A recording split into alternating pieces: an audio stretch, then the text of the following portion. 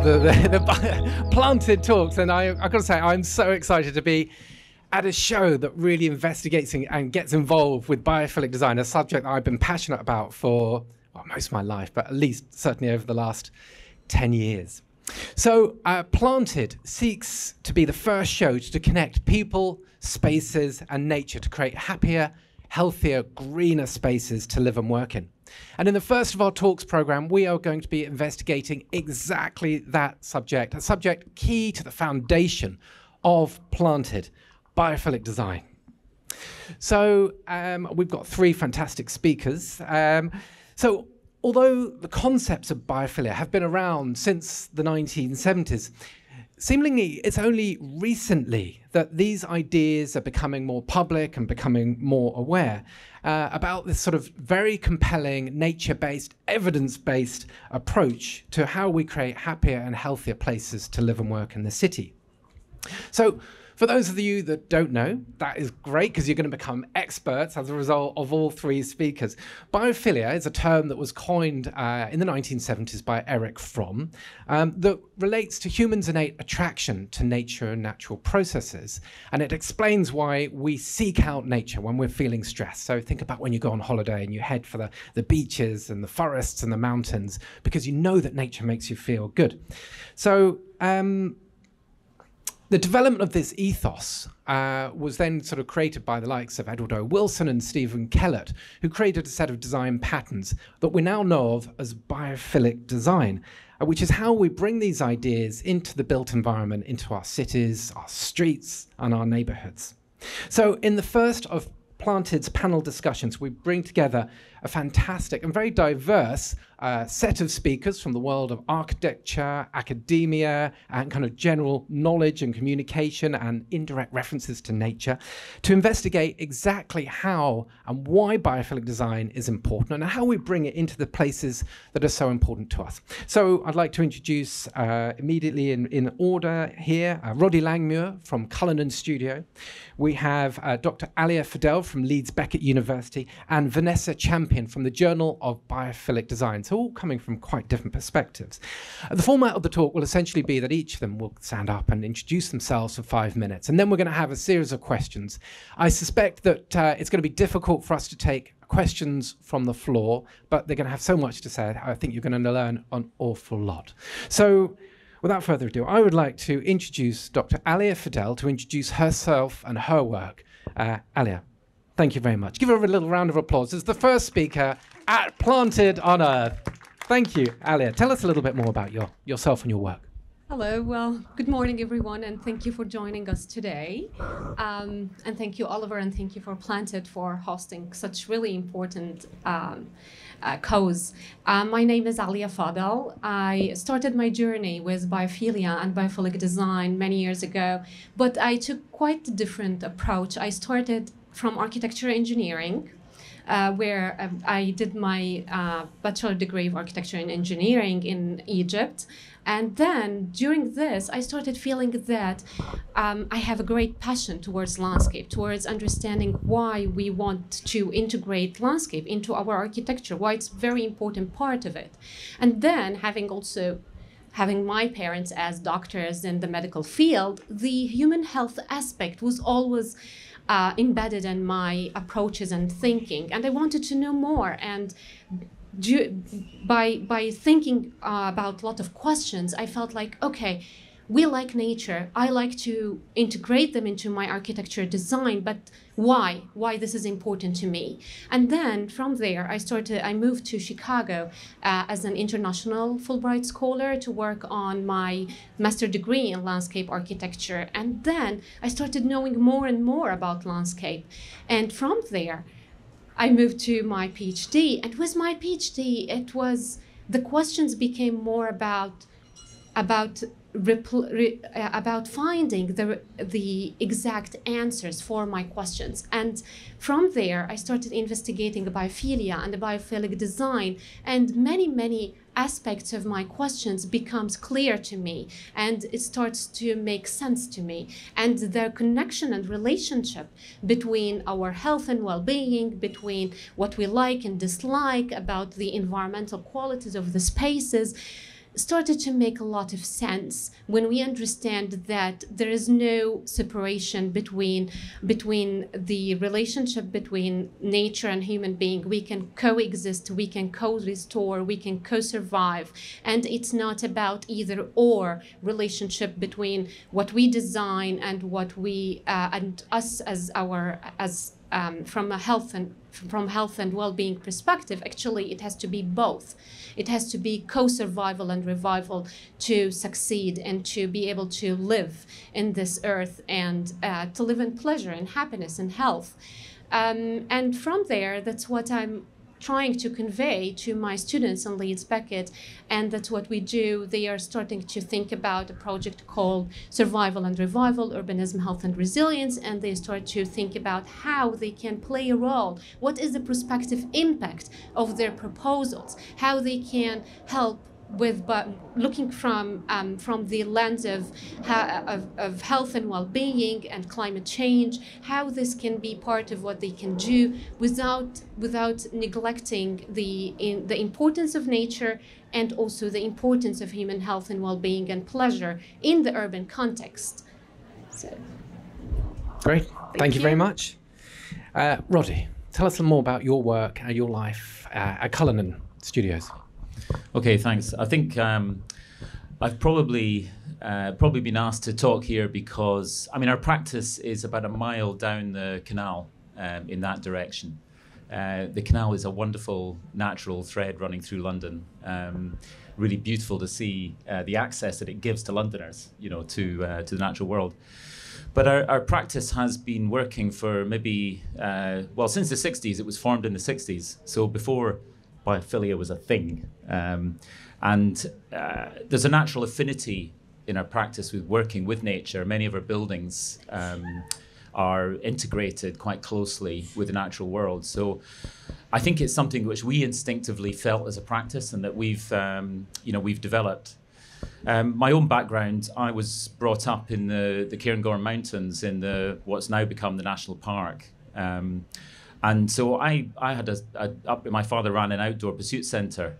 So I grew up, you know, in the mountains every day. And I suppose living in London, there's a sort of disconnect you feel between that kind of level of nature and the city, which there doesn't really need to be. I mean, London's one of the better cities in the world for its relationship to nature, but I think so much more can be done. So we have been working on a number of projects. We're working on a mental health project in Liverpool, which is really interesting, seeing how an approach to design with biophilic patterns can help kids who are struggling. We've done visitor centres in botanic gardens where the connections are very, very obvious. But always we're trying to gather buildings around courtyard gardens and really work with circulation spaces. And I think one of the things you mentioned in the start, Oliver, is it's not just about nature. It's also about patterns which affect the psychology.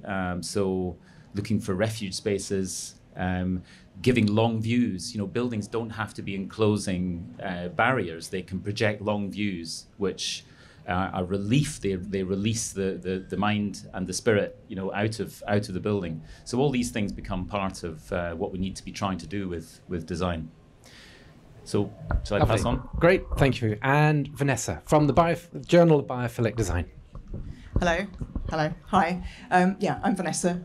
I'm editor of the Journal of Biophilic Design. It's a podcast series, so sign in and have a listen. My journey started off when I was about sort of a teenager. I started being really interested in natural living and why our homes started making us sick. There was obviously VOCs coming off paint work and all this sort of stuff. So I slowly started convincing parents and friends and things to start living in a kind of more natural life. My journey then went on to academia. Like yourself, I've got a PhD in Greek and Latin, can you believe? But I specialised in architecture, ancient architecture and environments. And I'm also a photographer and a filmmaker, so I've always been interested in how the visual can affect us, our sort of mental capacity to process information, to be happy, and to be productive and creative, and also to commune with each other. As obviously looking at ancient world, and their architecture and how they, how pathways through and all this sort of stuff, and how, particularly like the natural healing centres, I was quite fascinated by. So like the Asclepian, there's an interesting podcast actually with Dr. Patty Baker on the podcast. So if you're interested in sort of ancient world and where it's come from, it's worth having a listen to that. But sleeping in nature and being surrounded by nature is really important. In terms of the photography and where I'm interested in sort of why biophilic imagery and views, like you mentioned, and sort of the prospect and refuge, how we can create environments because we're all stuck indoors and often it's four walls and we can't see anything, we don't have views. If you can put a view of nature in, so it creates a space looking out. Obviously it's proven now that, Roger Ulrich did this study that you need less medication, you can get out of hospitals a lot quicker. So my journey through that was that both my parents were in hospital, and my father died unfortunately, but he spent his last days looking at ceiling tiles, and I was like, what's that about? Why can't they have like clouds on the ceiling? It's like it's a no-brainer surely. But my mother, she was in an isolation thing, so I took in pictures of nature, my own pictures, which had views. And so she started, so her delirium started coming down, her blood pressure came down, and she stopped saying, when are they coming in, when are they coming in, when are they coming in? So being obviously just saying about my academic background, I wanted to research why it's like that, what the evidence is. So that's kind of why I set up the Journal of Biophilic Design, a bit of sanity, but I also publish now, and I partner with manufacturers to try and get views of nature into interiors and that sort of thing. So, okay. Thank you. So, we've been living in the built environment for one way or another for hundreds of thousands of years, since we stopped becoming hunters and gatherers and moved into sort of small agricultural communities. And in a way, the reason for architecture for a vast amount of that is to kind of keep nature out, which is sort of dangerous and threatening to us. Why now? Why is this show here? Why are we here talking about biophilic design? Why has it become suddenly so relevant and so important across these different areas, whether it's sort of the architecture, academia, or the communication of it and people's experiences in buildings? Vanessa, since you... Yeah. Okay. Well, I think, like you say, it is so important right now. We are shut in four walls. We've had lockdown, we've had COVID, and it's not just here in the UK, it's all around the world. There's a climate crisis, there's all this stuff going on as well, and the time is now, and biophilic design is the key to creating better environments for everybody, and also for the environment, because by its very nature, it encourages sustainability because it's sustainable materials and it's wood and all this sort of stuff. But yeah, why we're here now, it's because if we don't do it now, it's going to be too late, and that's why this is so important. And everybody here today, if you take away something that you can then employ in your own practice or in your own homes and lives, I think it's incredibly important. And just through the people I'm interviewing on the Journal of Biophilic Design, there's so many exciting things happening, sustainability things, and like yourselves, doing amazing, beautiful things that we can all be inspired by. And that's why it's really important to know that we all come together as a community to learn from each other. Education is key, and sharing information and sharing education is the key point. So. And Ali, obviously you work in the realm of education, you're teaching students, but of course student mental well-being is something that seems to become much more apparent. Why is this subject happening now? I remember when I was studying architecture, people were having nervous breakdown because of the workloads, and it was just like, now they couldn't do it. They were losers. I mean, it was horrendous. It was horrendous. Why now? Why are we now thinking about biophilic design, both student well-being, but also in the way that it's being taught and integrated into architectural education? Yeah, that's a very important point, because students' health and well-being is really something serious when we're talking about, and I can see a lot of potentials in integrating moments of biophilic design into not only into the campuses and the settings, the physical settings, but even into the curriculum we're teaching, when we're trying to integrate moments where students' multisensory experiences are acknowledged and become part of the process. They are human beings, and they are designed for human beings and much more. They design for other subjects as well. They design for flora, for fauna, and it's really important for them to feel that they are an active participant. They are not just passive designing for the others. They are not. They are human beings who are and they are designing when they feel that their multisensory experiences are acknowledged and appreciated into the process. They become more sensitive and they become more bold with their statements. And that's something really, really valuable. And especially with the post-pandemic, if we want to talk about recovery, green recovery and resilient, which is a notion that's happening in UK and all over the world post-pandemic, it's really important to think about these very important interrelationship between human health and well-being, student health and well-being, and the nature, the contact with nature, the biophilic, biophilia as a core, and the biophilic applications of it. And the COVID-19 kind of put all humanity in a survival mode. It was like a big trauma, and students no exception. And the accumulative nature of stress, like students could be suffering from chronic stress, acute stress, episodic stress, and all accumulative. And that's why biophilic moments can really interrupt the accumulative nature of stress. And that's something very important. And it's equally important for students than also for us going to our work, going to our daily cycles of activities, and how those tiny moments of contact with nature and mediums of nature simulation within the built environment, whether even like since you mentioned from particular definition of biophilia, because he talked about the passionate love of life and of all that is alive. It is the wish to further growth, whether in a person, a plant, an idea, or social group. So there are multiple interpretations that we can take the idea of the restorative potentials of biophilia and the biophilic design and implement it for our health and well-being and for our students' health and well-being as well. Sorry, I'm going to move on to Rod in a moment. One question. Gen Zs, the Generation Z, there is a sense that they are, they're digital natives. They've grown up with broadband. They've grown up with phones, smart devices. There is a sort of little, I guess, some level of cynicism that are they really able to connect with nature in the same way that many of us who didn't have that level of alternative media? I mean, are they still connecting with nature? Or is it like inherent? Is it genetic that we all connect with nature? I'm interested just to hear if they are connecting with nature in the same way that I did when I was growing up, running through forests and mountains and through streams and through the sea. Are Gen Z still connected with nature? Yes, I believe so, but in their own way. And so so all of us, it's really individual interpretation of our connection with nature. The core is the same. We all have this biophilic evolutionary basis. We tend to connect to nature just to survive, to breathe, to be alive in many ways. But the way each of us interpret this is different, and for the younger generation, it's just different. But right. It's happening. Like when I say in an online session after me and my students spending like 3 hours staring at the screen, I just say, make sure you open your window.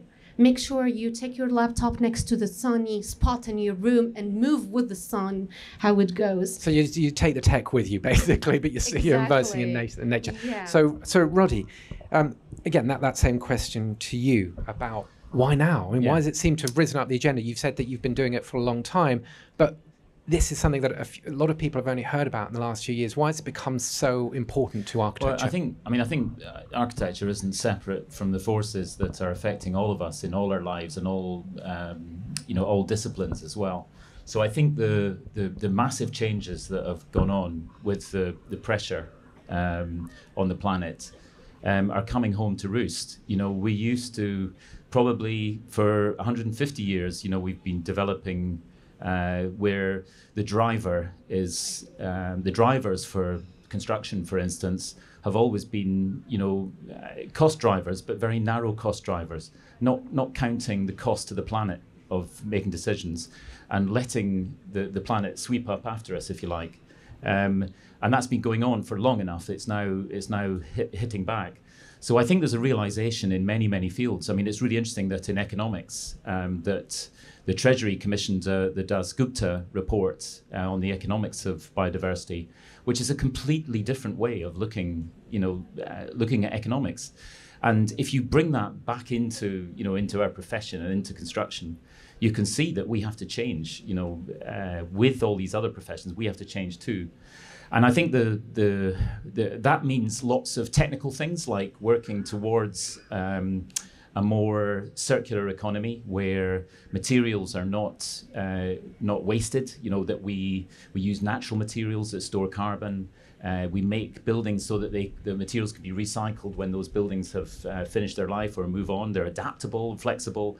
All of these things become more important now when you try to think of a balanced, sort of almost like an ecological system, that building is part of that. And so once you think of buildings as part of circular systems, then you start to see how nature has to be drawn into everything that we do. I think we're measuring much more now. We're measuring better, so we're understanding the consequences of the things we're doing. You're talking about physiological, measurements and physiological impacts of design, but I think also, measuring carbon. And we used to think we had to just save energy. It was all about saving energy, but it's far more complex than that. And a holistic view of the role of a designer has to cover all of these different things. Okay, so you're starting to touch on some of the measuring. One of the fascinating things that really engaged me right at the beginning about biophilic design was that it's an evidence-based approach. It's unlike any other sort of architectural style that we've ever had before. If you think about, classical architecture or modernism and how we've adhered to it and been taught it and said, this is good, this is clean, it's good to be like a machine. And there aren't really any metrics that say, modernism is great because it's doing this for us. Biophilic design is based on evidence. And, maybe we could just talk about that for a moment. Tell me a little bit more about the value that bringing nature into our cities can bring. How do we create a business case around it that demonstrates it's good for people and it's good for planet? Roddy, as you've got the microphone. Okay, well, I think measurement is vital to us because we need evidence to take to clients to say, look, this works. You might just think it's a nice to have. It might be on the nice to have list, that's to the side of the main core of the design. But if you can prove it's going to make people do their jobs better, be more productive. I mean, lots of things that even the most economically minded client would be really interested in. Then you've got the evidence to get that into the design. So we don't go and sit in an ivory tower and work as designers. We have to work with large teams and often with large teams of client groups. And so bringing a collective vision that includes connection to nature, includes all the patterns which we're talking about, biophilic patterns, to make the building do its job better, then that's the way to do it. So I think some of them seem intangible, but I think I was actually talking earlier, I was really interested in getting a study done on some of our work from the past, and we may be able to set something up on that, because I think the physiological tests that you can do on people, we've had it done in our own office, where people come in and did a study, and people sitting in different places in our office the daylight, the noise background, the views that they had, the environment they were in, the level of artificial light, testing lots of things and measuring heart rates and physiological responses. So even just around, in one space, you can get quite a different, picture, and that starts to tell you how to design space. That's the point. Yes, you can use those pre and post occupancy evaluations to inform you next time. Alia, tell me about some of the research, because obviously you're coming from the academic perspective. You'll know there are hundreds of studies that demonstrate why bringing nature into spaces is good for business. Yeah, that's very true. There are endless research studies from very interesting and diverse lenses, because you can find people talking about and researching about health, about the value of even visual contact. So it's not only the multisensory, but even if you focus on a single sense, like the visual contact or even the auditory contact. All of this are been proven in many research studies from diverse fields that it supports human health and well-being in many ways. Like it reduces blood pressure, it mitigates stress, it helps recovering from mental exhaustion and voluntary attention fatigue. It helps with blood pressure, reducing blood pressure. Meantime, it boosts positive feelings, sense of pleasure, sense of community, even boosts positive social interaction with people, productivity, neurological nourishment, and many others. I think like the medical field did really amazing work in proving that contact with nature and mediums of nature simulation is 100% good for us as human beings.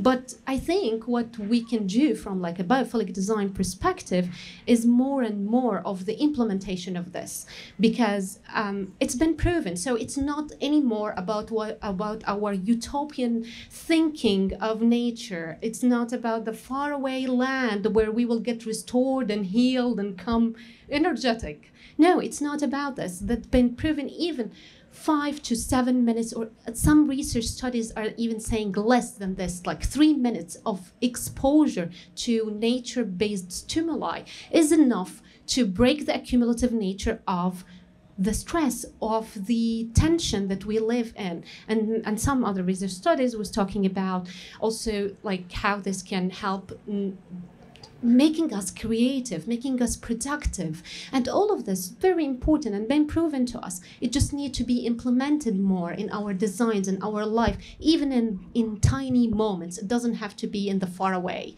It doesn't have to be the long month vacation somewhere. It could be, and I believe personally that it will be even more useful if it's integrated in the worst and the harshest environments. That's where it's most needed. Great. And Vanessa, obviously Ali has been talking about the kind of benefits of real forms of nature. And we obviously always tend to think, oh, it's plants, it's trees, it's water. But obviously a lot of your work has been involved in the replication of nature in the built environment, in what we call the indirect references to nature and digital imagery. Does that level of research exist in terms of how we replicate nature, and does it bring benefits? I mean, have those studies actually happened in terms of, looking at TV screens or printed images? Yeah, absolutely. You mentioned before about Gen Z. Are they getting out and about? There's a thing called techno-biophilia that Sue Thomas is sort of conjuring. But people are looking at their screens. They're kind of, we got pictures on our phones. If you have a screensaver, that's that sort of thing. Our interaction with nature can be brought in that way through technical. But there's loads of, as I said, we mentioned Ulrich's study before. I just wanted to bring back actually about the sort of economic benefits. It really is important, and there has been shed loads of studies on that. I mean, it will reduce the stress on the NHS because there's less need for interventions and hospital stays. It gets people out of beds quicker because they've got a view of nature. So back to the views of nature thing, and also people with ADHD, if they're in an environment where they can see nature or they can touch things, and auditory as well. If I'm working with the Hearing Conservation Association, but if you can create an environment which is better acoustically, because obviously in nature we don't have walls, but we're in 4 walls, and obviously if you've got if you're highly sensitive, then having a very noisy environment and an open workplace can create stress. So creating a better biophilic enhanced environment will take the pressure off helping those people and all the sort of interventions and things that are needed from there. Plus also people love being by lakes and water and that, so it pushes price of of your residential properties up and stuff. There's shed loads of economic benefits. But yeah, sorry, back to your thing. So I've got loads of studies on it and loads of information. So if you need anything, I can pump it out.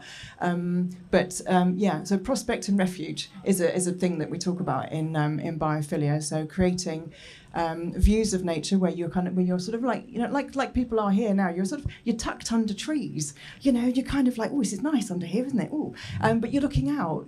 So I mean, like if this wasn't here, you'd be looking out at the view over there. So that's why these little seats are here and stuff.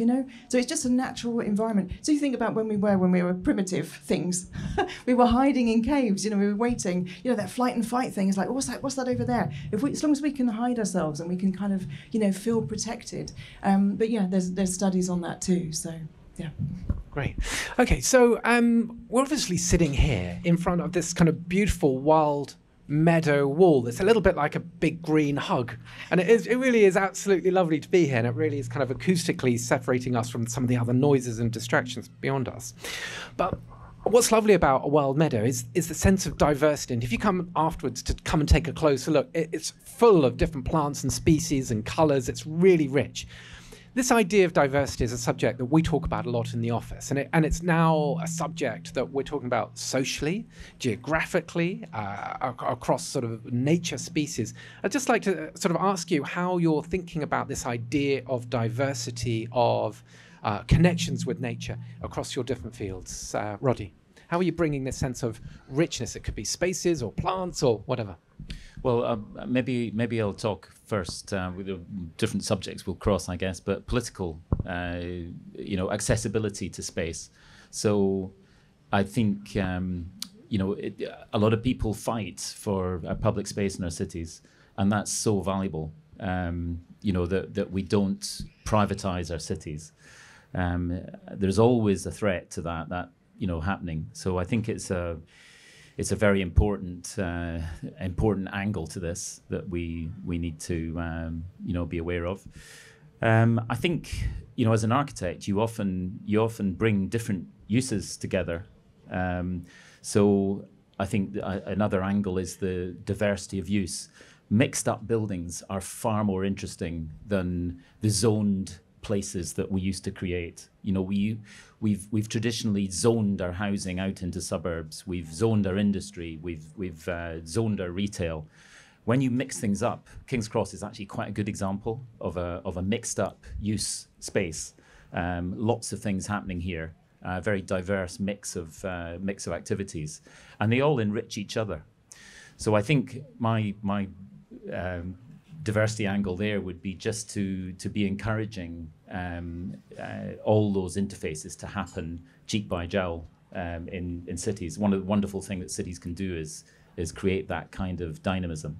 So a really rich mix of spaces, and I think a lot of people walking around will get that sense of the joy of being here.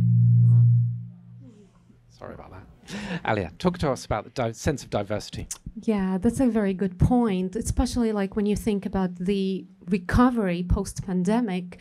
The green equality and the fair access to urban landscape becomes really, really important topic. Like not thinking about if you're from like the biophilic perspective, from the prospect and refuge perspective, if like again, like COVID-19 put all humanity at a survival mode. So this was like the big hazard. So our shelter, our protection were our homes. where we feel safe, away from the pandemic, away from the intense exposure. And at the same time, we're watching the world, we're watching the news, we're hoping for the best.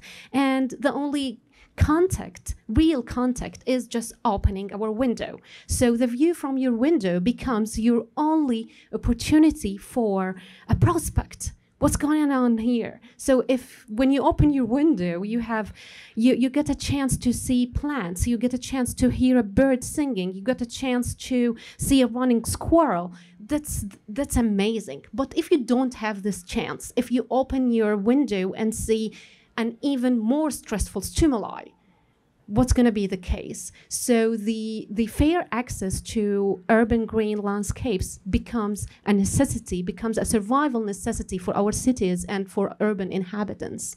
Meantime, biophilia and biophilic design is a very inclusive concept, by the way, and it accommodates many, many cultural interpretations and many lenses, like the lens that each one of us has, the lens that each of our audience has right now, interpreting this into their own personal experiences, is diverse and is inclusive by nature. Vanessa. Whoops, sorry.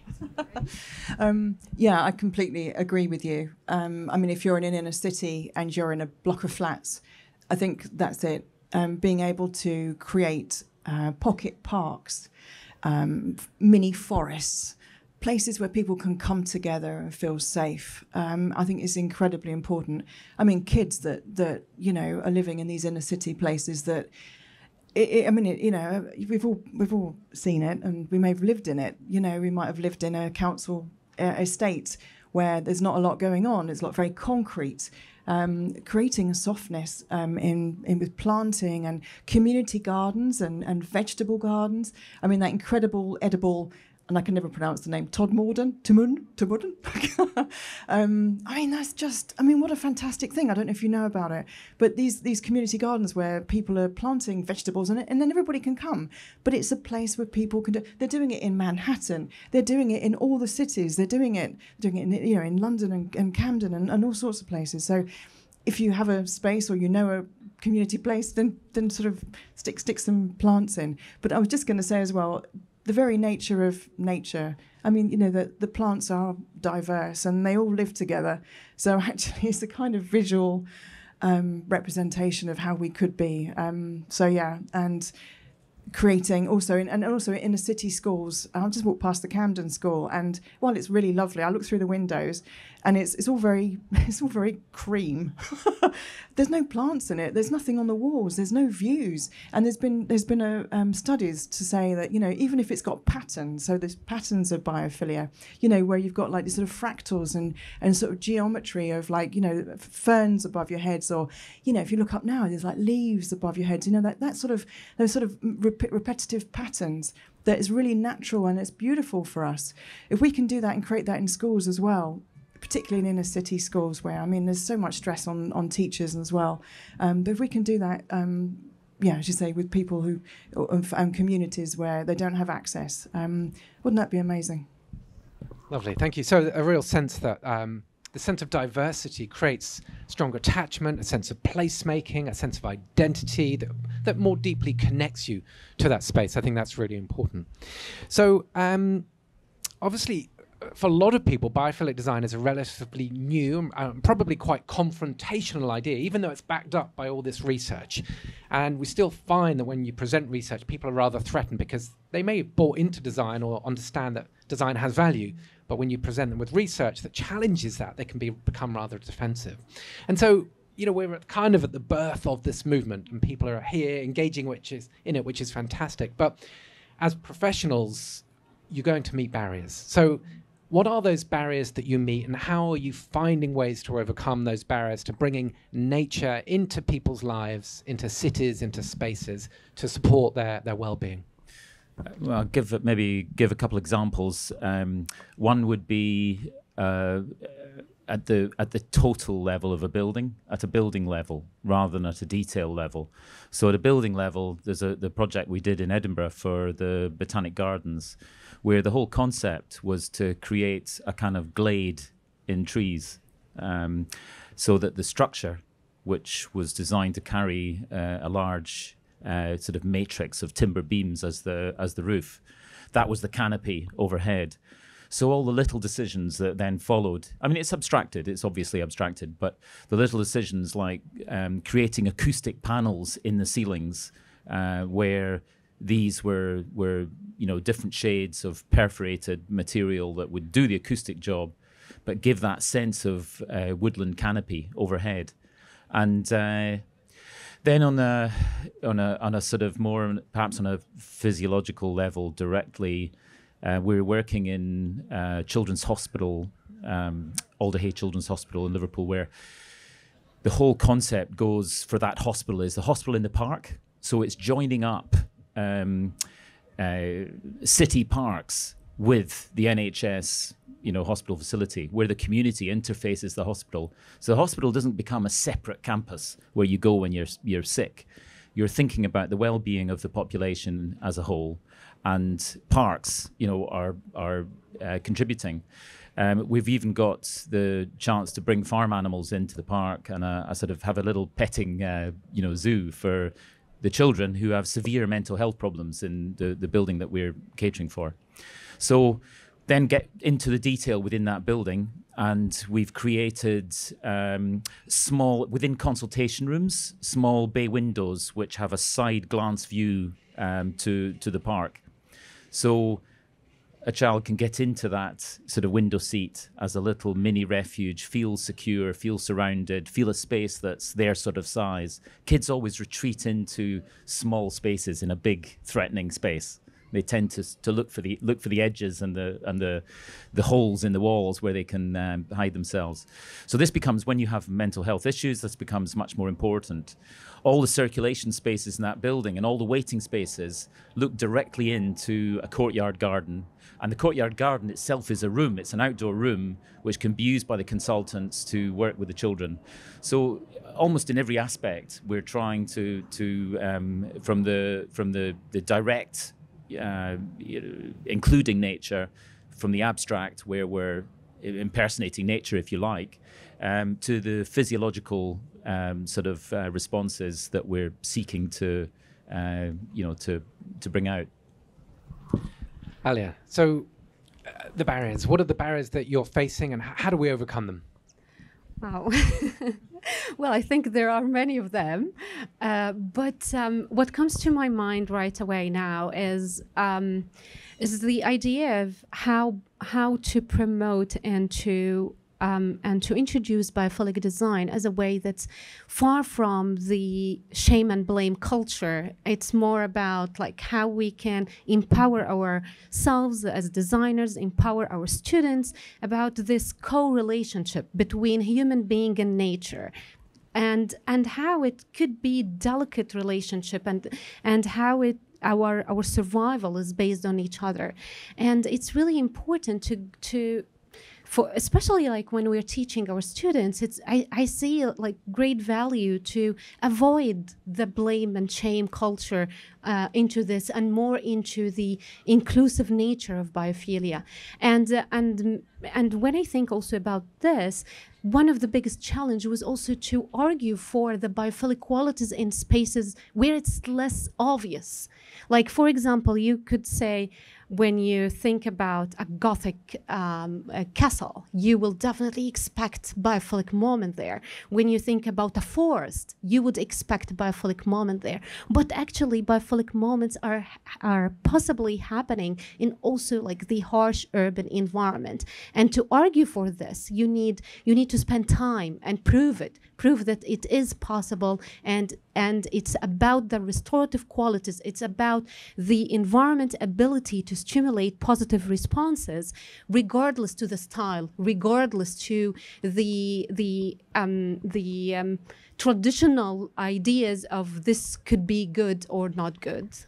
Right, so there is an idea from both of you that we should be bringing that connection to nature in what is seemingly the most inconsequential of spaces that could become quite magical for one group or another. The serendipity of it. Yeah. Vanessa, the barriers and... Yeah. how Would we you say overcome them. serendipity? Yeah, exactly. Those magic moments that you get when you're under a tree. Yeah, I mean, I suppose I look a bit hippie, but when I mention biophilic design, people go, "What's that then?" And you try to explain, and you say, "Well, it's not some kind of Californian tree hugging kind of concept. This is actually a fundamental thing that's, from our prehistory, our sort of primal state." And I think, like you say, what's the barriers? It's people's misconception of what biophilic design is and how our connection with nature is. People think, oh, it's a touchy, it's a soft, touchy-feely thing, and almost poo-poo it. But actually, it's actually all this, what we're doing now, and stuff that's in the newspapers, and the more we can broadcast it, that it's fundamental to us, to our well-being. One of the things I do say when I'm talking to financial advisors, you're on these networking things, and you're kind of there, and people look at you with a glazed look, and I say to them, right, okay, shut your eyes. You're on these Zoom things. I get everybody to shut their eyes on a Zoom, and I say, right, okay, and take them through like a walk through a meadow or walk through a forest, and then I say, open your eyes, and I just say, what's that feeling? How do you feel?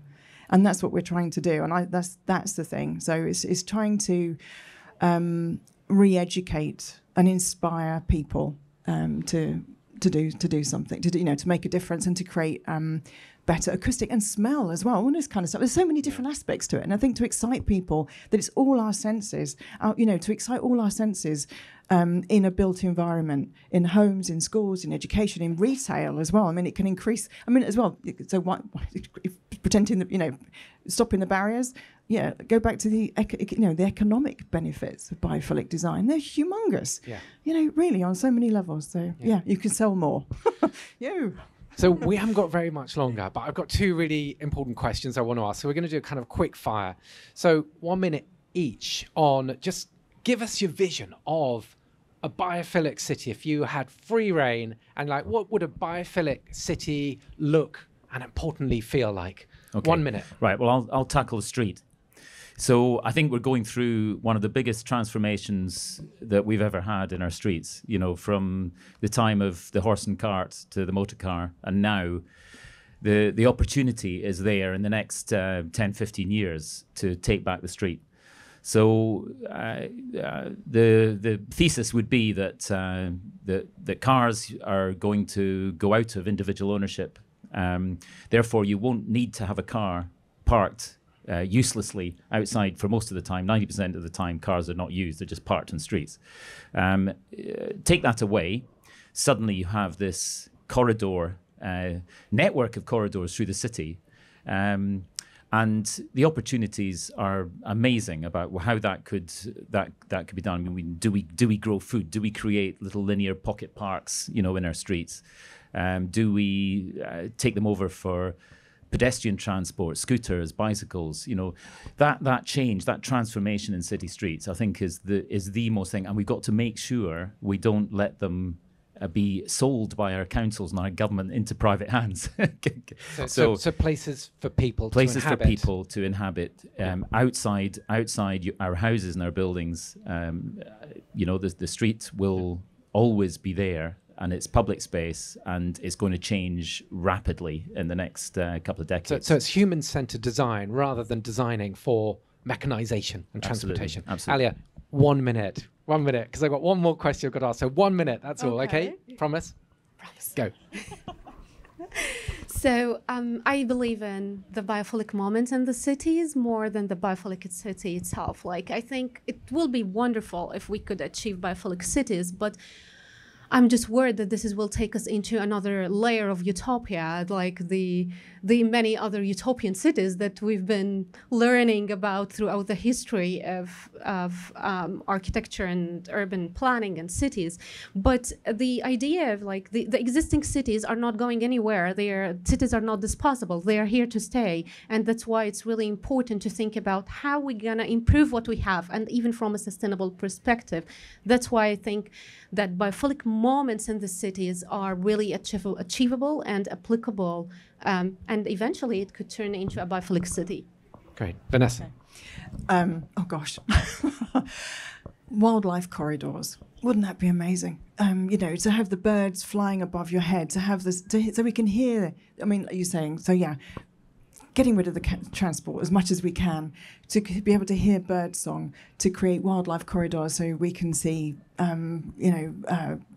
ducks walking across the street, ponds, places where kids can go and look at little newts swimming around, and to have more living walls on buildings, which will reduce air pollution. Gosh, there's so many things. And as I said, pocket parks and, edible pop-up things that are right next to bus stops. I mean, edible bus stop lady Mac, she's doing fantastic stuff. Why not? Let's be creative, and let's do it as a community level as well. Let's get the communities involved. Back to people-centric. Get the people involved. Ask them what they want to do in their community. Get them involved. Everybody, kids up to the grandparents. Let everybody mix and network and make a difference. Great. And I want to add to that a permanent fixture for Planted to Live, where we can encourage people to engage with nature in all sorts of ways. So I'm going to add that one in. Okay, so we've got down to our last 5 minutes, a really last quick 1 minute burst on, we've got a fantastic audience here of professionals, architects, interior designers, built environment professionals. What advice would you give them? Where do we go from here, both on a personal level and I guess more importantly, how do we take these ideas out into the wider world? 1 minute. What advice? Read, listen, and read as much as you can. Talk to people, tell people everything about what you know, what you can learn, and take them out into nature. Get out more into nature. Listen to my podcast. And there's so much stuff going on. There's so many amazing things. Google biophilic design, and tell your friends. Get into communication with everybody.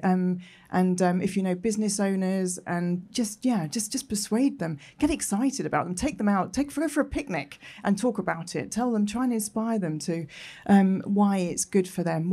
If once people experience it, then they like it. It's like cake. If you like. I like that. Nature's like cake. Everyone likes cake. Yeah. Okay, Alia. Well, biophilic design is never a checklist. It's a framework. So engage your multisensory experience on this. Validate it. And there's nothing wrong about it. There's nothing wrong on relying on your own experience to design better spaces and places for people. And the other thing that I think could be very important if we think from the biophilic design lens is not to play safe, to play dynamic. Think about the changes, the temporal, artificial and natural temporals, and how you overlay them. Think about the dynamics of biophilia, and that will protect us from turning it into a checklist. Roddy. I think don't try and do it on your own. I think we need to work together, and therefore, architects need to be working from the very start on projects with landscape architects and with ecologists. With the people who really understand the science of the implications of the decisions that you make. So trying to get those teams built up from the very beginning, so that nature and landscape doesn't come along as an afterthought and get pushed to the side when the cost overruns. So I think it's the integration of design teams I'd make a sort of plea for at the earliest possible stage. Yeah, make sure that our business case is sort of fundamental and that everybody understands Absolutely. How important it is. It's not just about the kind of short-term costs. It's about those long-term benefits. And of course, we've got all this research that backs it up, that makes it so compelling, that I think piques people's interest, but we need to keep that research going. We need to kind of integrate the ideas of the pre- and post-occupancy research so that, before we start a project, measure where people are at, and afterwards, how successful has that project been in actually delivering an enhanced connection to nature. So we are going to bring this to a close. Thank you very much. It's been an absolutely fascinating conversation. We talked about the future. By 2050, 80% of the built environment that we already have will be here. We're only going to build 20% more. So we need to think how we're going to find ways of bringing nature back into our cities. Nature, whether it's real direct forms or how we mimic it or how we evoke it, how we create diverse spaces that support physical and mental resilience within the space that are going to be so important in our lives. And I'd like to thank our speakers today, Vanessa, Alia and Roddy for speaking so passionately and giving us so much inspiration about how we can bring this into our lives and into the cities and our future. This has been the first of Planted on Earth, the first Planted show, the show that directly connects people, spaces with nature. Thank you very much to all of you for coming along. Thank you to our incredible panel.